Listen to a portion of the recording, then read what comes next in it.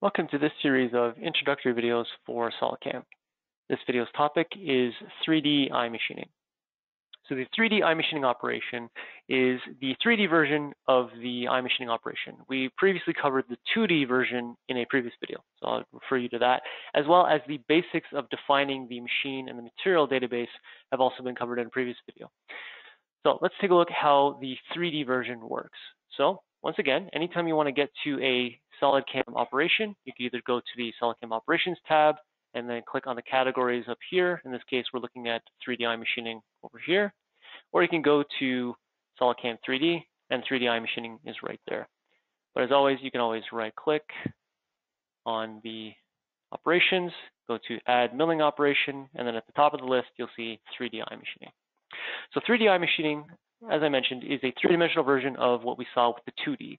In this case, though, as a 3D toolpath, it has a lot more functionality in terms of the stock and target recognition. So much so that if I open up my first operation here, we'll see that the geometry is actually just the target. So in a previous video where I covered how to get started inside a milling cam part, I mentioned that you don't necessarily have to add the stock and the target. For this toolpath, you should, because as you see here, it uses the target as the default geometry. Now, of course, I could click on the new geometry button, and then I'd be selecting whatever solid I want to act as my geometry. But I would only do that in certain cases, some of which have been covered in previous tips and tricks videos on this YouTube channel. So you can always check those out. But the default should be target, only because it'll allow you to keep this consistency throughout all the toolpaths. As long as you keep referencing the target, you're always referencing that same solid. Now, by referencing the target and the updated stock, what we're doing here is we're telling SolidCAM to take whatever tool we've selected and apply it to that stock to become that target. So that's really why there's no geometry here. It's recognizing what the solid looks like, and it's going to turn the stock into that solid. By default, it'll actually do the entire stock. So this window right here for working area actually allows us to limit the travel of the tool. So rather than doing the entire part, I can tell it to maybe work only inside of, let's say, just this one area. I can say working area define. I'll click on working area, and then I'll just define what I'm looking for. In this case, I can use the same functionality we saw in the pocket operation toolpath. So to see how this window works, refer you to the pocket operation video. We can go to constant Z, grab that edge up there, and let's say I'm defining that chain there. What I'm actually doing here is telling the fully 3D toolpath to only work within that area. And I can tell it what kind of working area that is as well. There's actually 4 options in this window. External is what we have currently defined. If you look in the bottom left corner there, this icon is showing us what that represents. Essentially what it means is we're telling this full 3D toolpath to only machine what it finds inside of that chain, but allows it to wander outside that chain, basically to reposition or to allow the tool to wander a little bit out to achieve things like, let's say, this corner over here. That tool would not be able to go in that corner because the radius of the tool is larger than the radius of my chain. But by saying external, I'm allowing it to actually go outside there to fully machine out what it finds in that part. If I click on internal, then it only machines what it finds inside that chain, and it only wanders and repositions inside of that chain. So in the case of what I was talking about with this corner, it would leave some material behind in that corner because it can't actually travel too far within this chain because of that corner rad. So it's a fully fenced off area, fully constrained area. To kind of use that same sort of functionality, but with a little bit of leeway, you have sensor. So in this case, the center of the tool can go right to that chain. So you would actually see the tool only go as far as the center of its tool to that chain there. And then even further, you can just say tangent. So as long as the tool stays tangent to that chain, then it stays within the boundaries. And of course, even if you did internal, you have the offset value here to actually allow it to go a little further outside that chain as well. But in this case, I'm just going to use the working area use this toolpath without the working area. So I'm going to get it to do the entire part. In terms of tool selection, we covered the multi-tool option in the 2D iMachining operation video, so I won't review that here, but essentially what I'm doing here is allowing it to use 3 tools, a 1-inch tool, a 1/2-inch tool, and a 1/4-inch tool. And what that'll allow me to do is actually set parameters for each tool, so different levels if I need them, different technology wizard parameters, like we saw again in the previous video with the 2D iMachining, and then in the technology section as well. Now, technology is a little different between the 2D and the 3D, only because we're talking about 3D in this particular operation. So not only do we have a wall offset and a floor offset, we also have a scallop height. And the scallop height is essentially just the height of the steps we leave behind on any contoured faces, curved faces, tapers, anything that is moving in 3D. Anything prismatic won't see a scallop. Anything else will see this scallop height. And my recommendation is usually to have this number the same as the wall and the floor offset, simply because this is a roughing toolpath. This is only a roughing toolpath. So what you want to do with this is, after the selection of those 3 tools, by the end of this toolpath, you want your part to be fully roughed out, and you only want to see that much material on all faces. So basically, after all 3 tools, only leaving 10 thou scallops, 10 thou wall offset, 10 thou floor offset, there's only 10 thou on all faces, you should be able to go right into your finishing.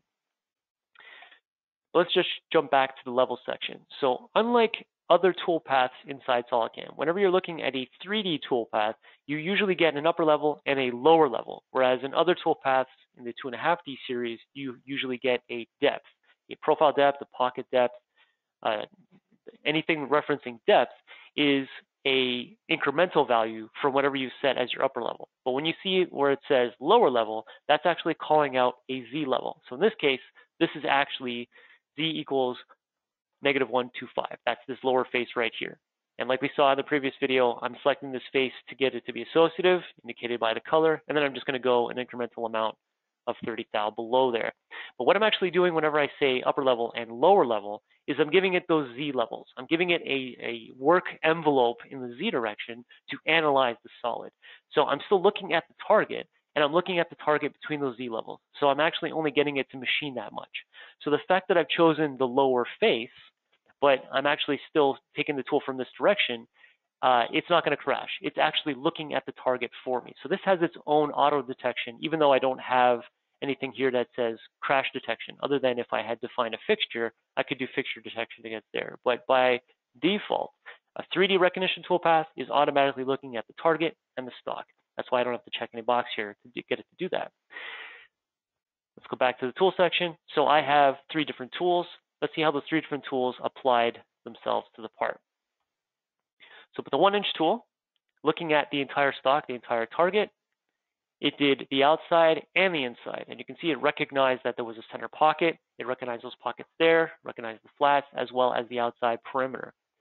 So unlike what we saw with the 2D iMachining, I'm not actually telling it what geometry to machine. I'm actually just telling it to take a look at the stock and target and take this tool and do whatever it can do. So from the updated stock, this being the first toolpath, it did pretty much everything. So the part actually ends up looking like this. So you can see that it machined out the majority of that cavity. It machined out that outside perimeter to about 30 thou below the lower face, and it did as much of that center pocket as it could. Take a look at the 1/2-inch tool. So by default, it's working off the updated stock, which means that this is going to be a rest operation. So looking at it from the point of view of a 1/2-inch tool, it saw that it needs to go and clean up some of those corners, maybe some of those walls, and it did a little more of the inside pocket. And then further, we got that 1/4-inch tool. It went even further and did more of the corners, more of the side walls as well. So this one toolpath, with the ability to add all 3 tools, gives you the ability to basically just say, these are the tools I would like to use. This is my stock. This is my target. With the optimization from the iMachining database selecting, the CAM part file, per VMID in aluminum. This is the type of toolpath where you can just tell it the stock, the target, the tools, and generate. And then right from here, the part should be fully roughed out. If we take a look at it in our simulation, I'm just going to go to simulation. Simulation modes will have been covered in the pocket operation video, so I would refer you to those for the different operations. I'm just going to go right to Solid Verify, and I'll play this guy through. So there is our 1-inch tool, machining out as much as it can. And then we'll switch to the 1/2-inch tool, and we'll see that it works around the corners. And then we'll go to the 1/4-inch tool, and we'll see that it continues to clean up the rest of the material.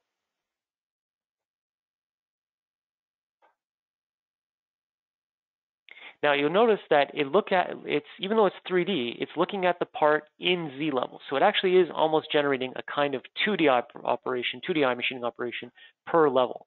And that is really, again, we're doing 3D iMachining, but this is still iMachining. So it's looking at that material engagement. It's taking that material information, that machine information, optimizing the feeds and speeds. Everything that we covered in the 2D iMachining operation video pretty much covers here. It's just doing it in 3D. So it's actually slicing this up in the Z level.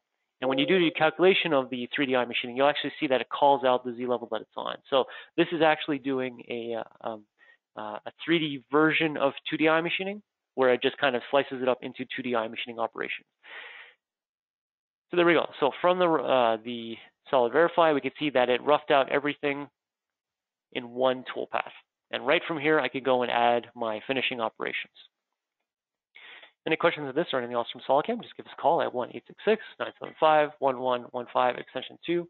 And stay tuned for the rest of the videos in this introductory series. Thanks for watching.